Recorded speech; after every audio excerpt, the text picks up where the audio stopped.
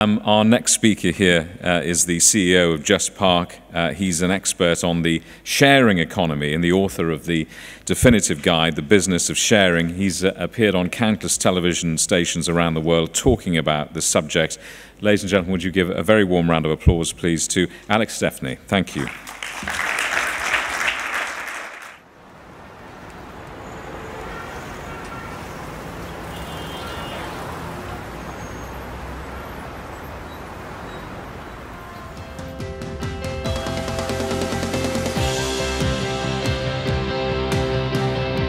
JustPark, we're reinventing parking for the digital era.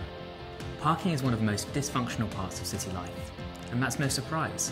It's barely changed in decades. Our website and app lets drivers find and book empty parking spaces, whether at car parks, churches, pubs, hotels, or even on empty private driveways. We're unlocking these hidden parking spaces so you never have to deal with the stress and uncertainty of circling the streets. Using JustPark, drivers can secure a convenient parking space in seconds, either in advance or on the spot. The average JustPark space costs less than half the price of the on-street alternative. Meanwhile, property owners make a second income by renting out their underused parking spaces with JustPark. JustPark is the European leader in online parking. On the one hand, we have over 500,000 drivers, and on the other, we have 150,000 parking spaces.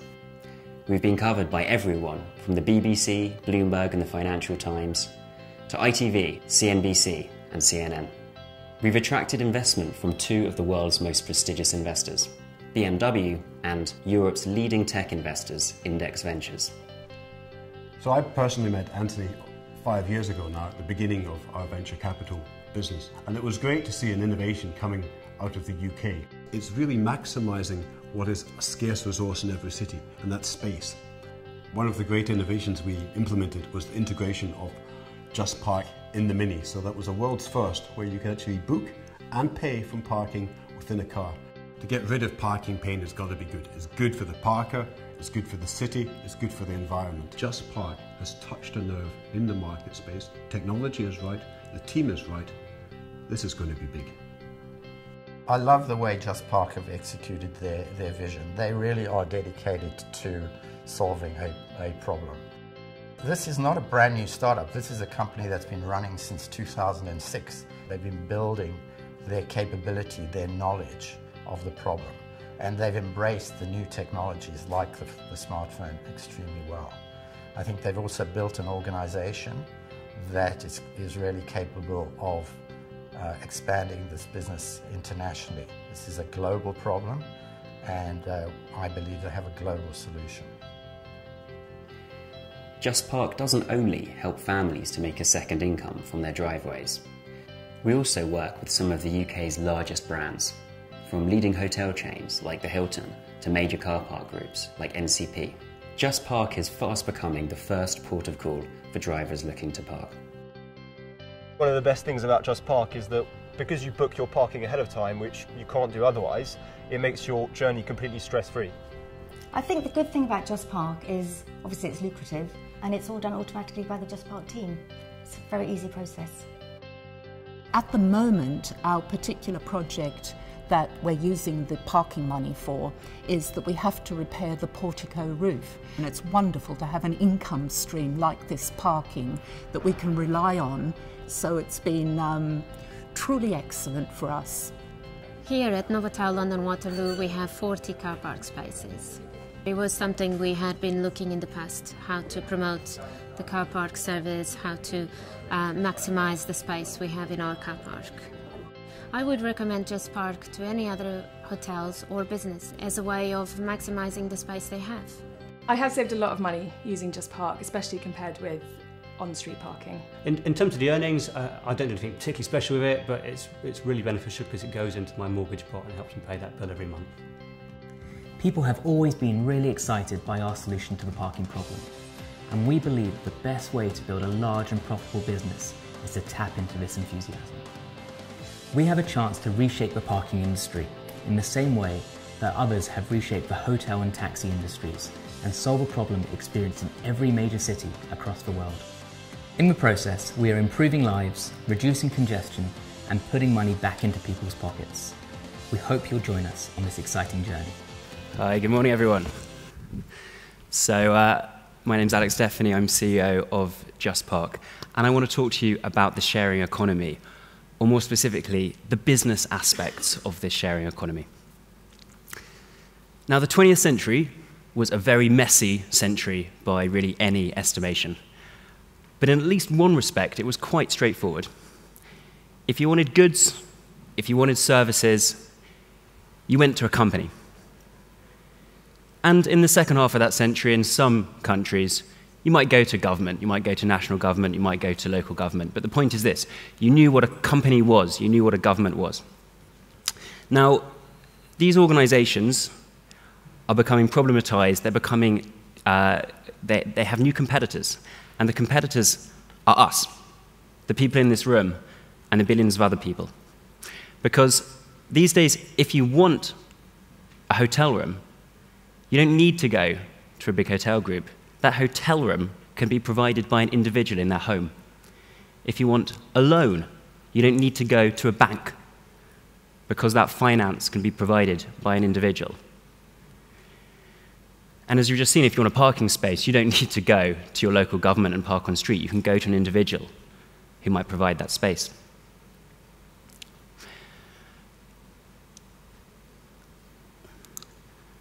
I wear two hats. The first is as CEO of JustPark. Actually, that video is slightly out of date now. We've got about 750,000 drivers. And it's quite a phenomenal thing, really. This is only parking, but if people were to think that almost 1 million people, we'll probably get to 1 million people this year in the UK, might be actually using other people's spaces as an alternative to spaces provided by governments and companies, then I think it just goes to show what the potential is of these peer-to-peer models. And the other thing I do is I'm a writer. I've written a book called The Business of Sharing, which is the insider's guide to the sharing economy, and it was published by Macmillan a couple of months ago. I've always been of the opinion that there are plenty enough business books in the world. And so when I was asked to write this, I was very wary at first, but I wrote it on the condition that it wouldn't just be another dry business book. And so it's very much a fly-on-the-wall description of what it's like to run one of these sharing economy businesses. So that means that in the chapter on investors, I talk about what it's like to go and pitch a business to a fund like Sequoia Capital, which is maybe the most prestigious venture capital firm in Silicon Valley. I talk about the discussions I've had with governments about regulation relating to the sharing economy and JustPark, and trips I made to Downing Street to have those discussions. And I tell the stories of people in my own network, so people that have started other businesses as or more successful than JustPark, businesses that you'll know. So I got to interview the founders of companies like Airbnb and Zipcar, and listen to them about the challenges and the joys of starting one of these sharing economy businesses. Let's delve a little bit deeper. What is this whole sharing economy thing? Can I have a quick show of hands? How many people have heard of this concept? So probably about 90% of the people in the room. And as I just mentioned, this is really at root about what is it like to get goods and services from other people rather than from companies. And very often, those goods and services are things that we already own. What is the potential, in other words, for the people in this room and out there to disintermediate companies and do more cheaply, more efficiently, what those companies were doing previously? So there are 5 limbs to the definition I give in the business of sharing. Firstly, I'm very interested in value. This is economic, financial value. Now, people have always been giving away things, sharing things through charitable shops, thrift stores in the US, as they're called, and providing their own spare expertise, goods, services to other people. But I'm interested in how these things can now be monetized, and people can make money from the provision of these goods and services. The second is that sharing economy is the value in taking these underutilized assets. Okay? Now, these assets might be tangible ones.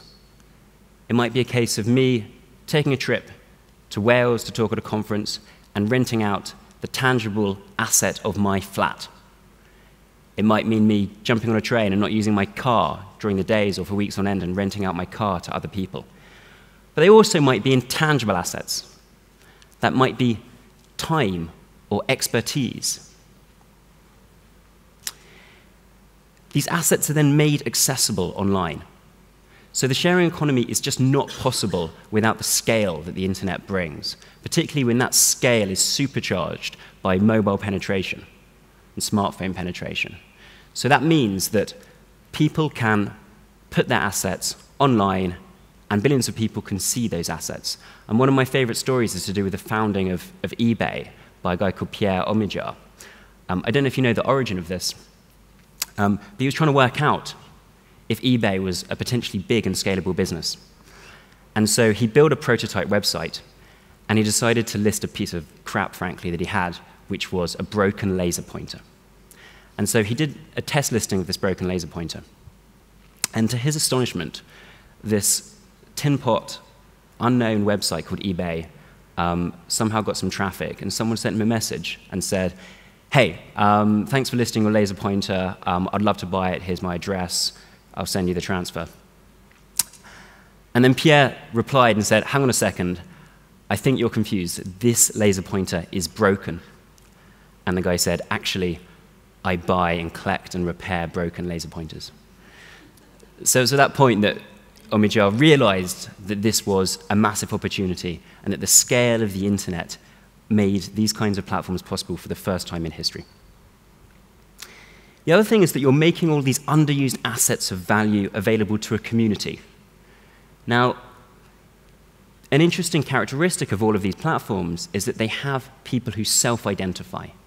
And these people stand up for the values in those communities. They are values-laden. If they come under regulatory attack, they group together and they lobby for that community. And there are values that go throughout them. It is about more than just supply of commodities.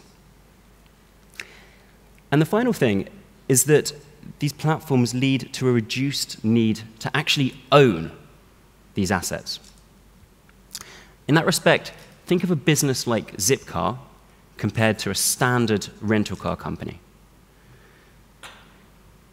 Arrive at an airport, take a rental car. What you're getting is an extra car. It's a supplemental car. It doesn't actually change the number of cars that people own per capita. Arguably, it increases them. But a Zipcar is substitutionary to car ownership. And that's something that you see throughout these platforms. People are able to get their hands on stuff, to rent stuff, and that's replacing the need to actually own it in the first place. Why are they doing that? Because it can be cheaper, it can be more convenient.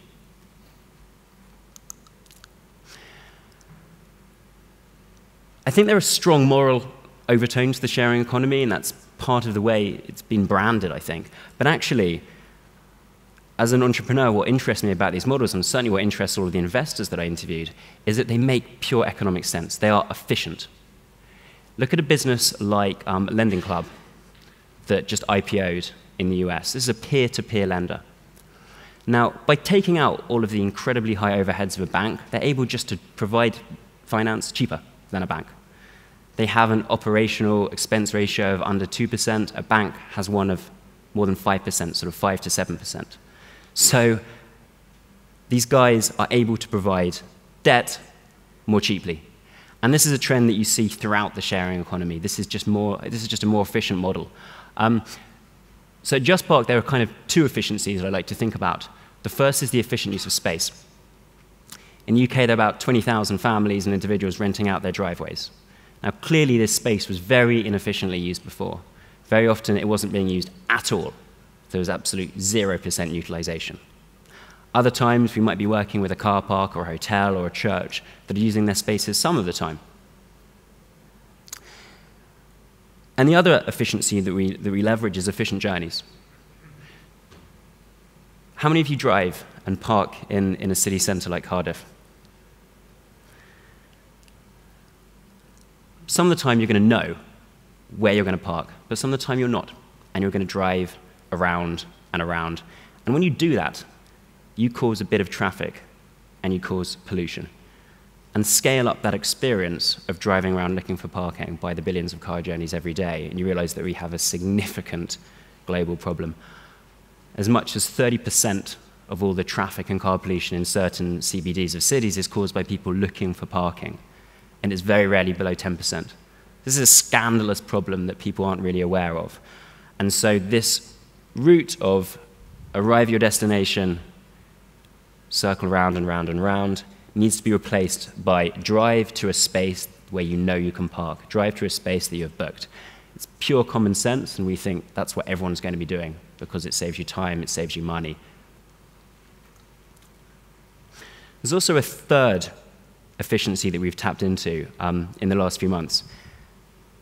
That video that you just saw was actually made as part of a campaign to do an equity crowdfunding round. It was a pretty successful round. It was the largest equity crowdfunding round that a tech startup had ever done. So we raised the maximum that we could raise, that was 5 million euros. And we raised it from almost 3,000 people, of whom 1,000 were our customers.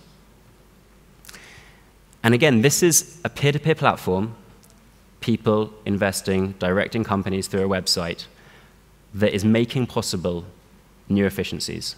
Imagine the process of a stockbroker selling tiny amounts of shares to 3,000 people. Some people are investing as little as £10. It's just not possible without the efficiency of these peer-to-peer platforms.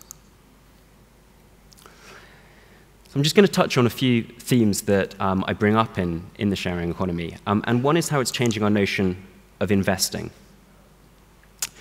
So one of the interviews I did in the book is with a guy called Jeff Jordan, who's a VC at a fund called Andreessen Horowitz in Silicon Valley. It's probably the sort of trendiest, coolest fund right now in the States. And they have invested in a bunch of companies. Airbnb is the most famous one in this particular sector.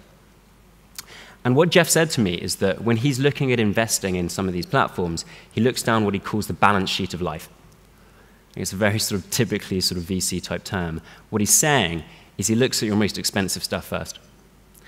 And so that's stuff like your house. And then moving down the balance sheet, it's your car.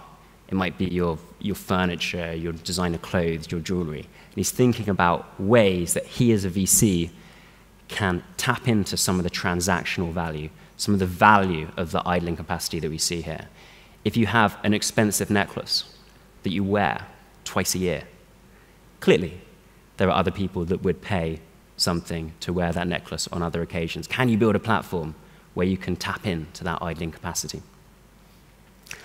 And what you're seeing from a non-VC perspective now is what I call the buy-to-share model. Okay, so probably maybe no one in this room is a VC, but I imagine some of you have buy-to-let properties, or you've bought other assets that you're trying to rent out. People are finding now that you can buy assets and put them on these platforms and get a better yield. So if you're buy-to-let landlords, you'll probably know that you're going to get a better yield from your property renting it out 40 times a year for 1 week than finding someone to take it once for 52 weeks. And that's just administratively very painful and complex in a world without some of these platforms that have built the tools for you. But if you can do that and have this very, very high throughput and high liquidity, then you can actually get greater yield. And that's what Airbnb have found. It's why they've been able to get a lot of inventory onto their platform. And it's exactly what we do at JustPark. So people who rent out their driveway or a parking space long-term for one person are able to get way, way less income off that asset than if they open it up and have high liquidity. So the spaces on JustPark, many of them are used more than once a day as cars just come and go. And we manage this through our own system. Of course, that's just unworkable if you're doing it yourself without the tools. Another thing that's worth pointing out about all of these platforms is that they are marketplaces. They have supply, they have demand. A marketplace is a pretty beautiful thing. Someone pointed out to me the other day that they almost certainly predate money, because really it's just this concept that people come together and that you have this meeting of needs and wants with people that actually can meet those needs and wants. And they're really hard to get to scale. They're really hard to build. But if you can get a marketplace to scale like an Airbnb, like an eBay, these businesses can be huge.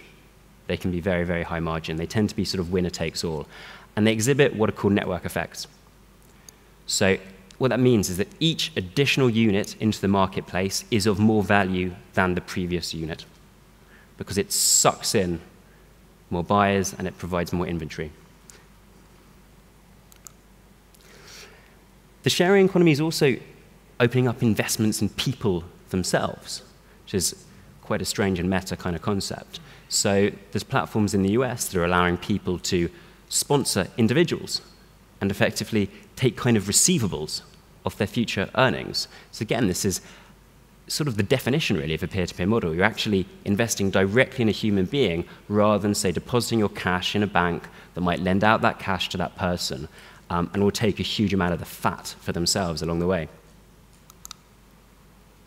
And also investing in real assets themselves. That's the point I just made before about this buy-to-share model.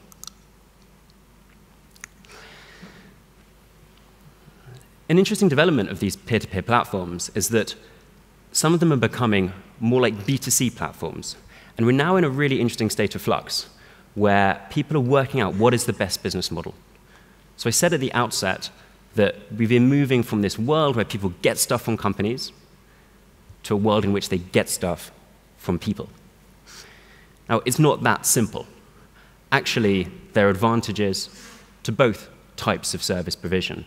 And platforms like us and the big companies are trying to work out, what is the optimal way to provide goods and services? What is the optimal business model? So JustPark's story is that it used to be called Park at My House. And it was a platform that was purely peer-to-peer. This was purely about individuals with driveways renting them out. And it worked really well, and several 100,000 drivers joined the platform.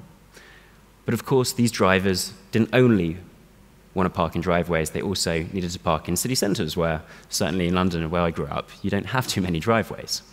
So what we did is we layered this kind of B2C platform on top and rebranded it JustPark. And what you're seeing now is that some of these peer-to-peer platforms are striving for the kind of standardization that the big companies have, and that equally, these big companies are striving for some of the personalization that the small companies have, that the peer-to-peer platforms have. And I think it's a really interesting time to be looking at this area now, because you're going to be seeing this jostling, this coming together, as people work out what the business models are. I think it's always very tempting to look at these big companies and assume that, broadly speaking, they have got it right. I think that's a bit of a false assumption. If you look at a business like Hilton, it's an incredibly slick operation. But why have they not brought out a service like Hilton Homes, where they have a curated marketplace of high-value properties, and rather than just taking one room in that hotel, an executive might rent out an entire luxury home at much greater cost. And that home is serviced by the hotel staff, and the guests can use the hotel facilities and so on. And why haven't they done it? Probably because they're a mixture of afraid and just a big company that's not able to move fast enough for that kind of operational change. I think we're going to be seeing a lot of things like that. In fact, Hyatt recently just participated in a funding round for another company called One Fine Stay, which is a little bit like Airbnb but provides much more consistently luxurious properties. So here you can see Airbnb, the biggest name in the sharing economy space, thinking about personalization. Now, some people like quirky trips, but most people are a little bit more conservative, a little bit less adventurous. They like getting what they expect. They like knowing what they're going to get. And so here you can see an effort by Airbnb to enforce some standardization. So you can see that they are saying every home is different, and you should be sure to consider what your specific listing requires.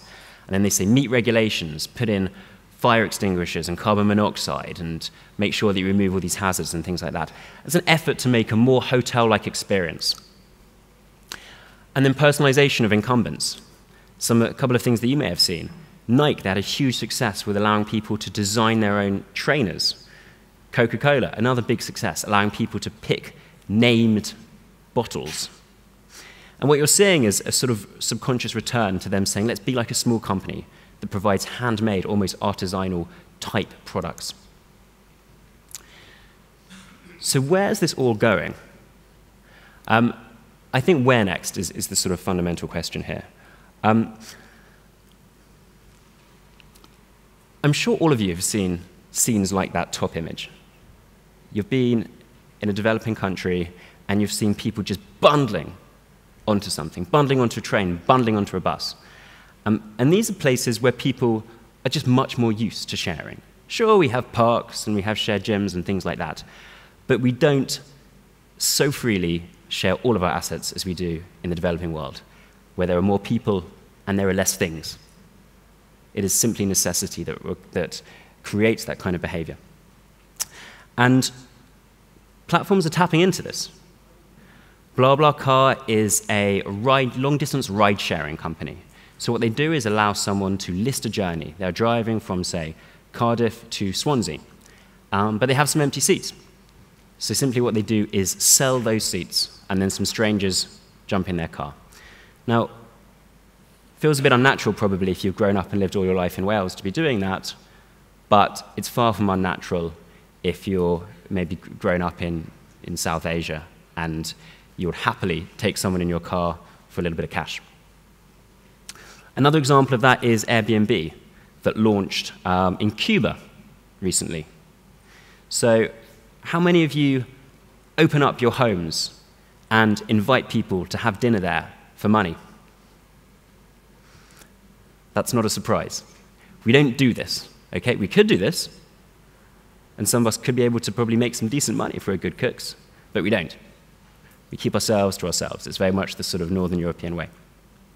But in Cuba, they don't do this. So you have this concept of paladares, and you have thousands of family-run restaurants. They're just homes. They're just usually the matriarch in that family preparing a family meal and supplementing their income by just selling tickets to people. And so Airbnb is tapping into these existing forms of behavior. What kind of macro trends are we going to be seeing as well in terms of the business model? So these are mostly consumer phenomena, okay? They're speaking to you as a consumer. Get a nice meal, rent a car, get a cheap hotel room for your next trip. They're servicing consumers. But I think what we're going to see in the next decade is that a lot of these platforms, because they are more efficient, are going to start servicing businesses. A couple of examples here. So this is a business called Cohelo. I don't know if any of you work in the medical sector or healthcare and are aware of the amount of idling capacity that you see in hospital hardware. What these guys have done is they've said, okay, this doesn't make any sense. Why should you only be using a dialysis machine for 4 days a week? Can we build an online marketplace where hospitals can trade some of their machines between them and make sure that these things are actually much more efficiently used? Another one is Machinery Link. So this is doing the same, but for massively expensive combine harvesters. So think about the North American continent. Obviously, the weather is very different at different times of year, and so therefore the harvest is different. It starts in Texas, and it moves up and finally finishes in the Pacific Northwest.